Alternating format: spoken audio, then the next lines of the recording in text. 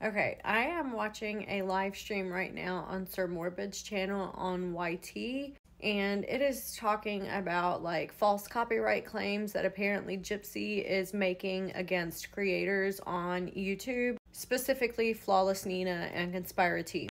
Well, they have Katie Joy on here from Without a Crystal Ball, and I just have to say that I was really like into her content, especially for the content that she was doing while she was like exposing Gypsy, because she is and was part of the family.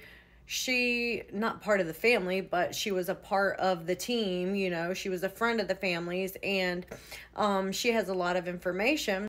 So I was really interested in what she had to say.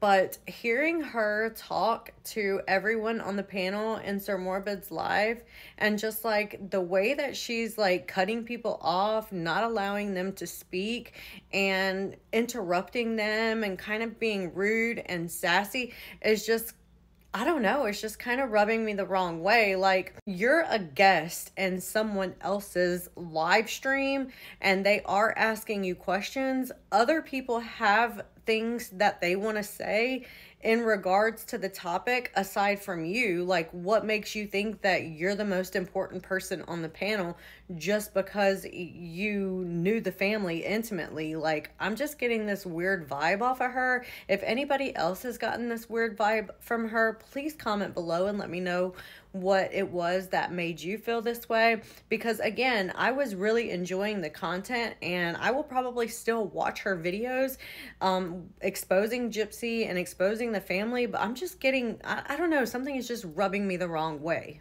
Let me know how you feel.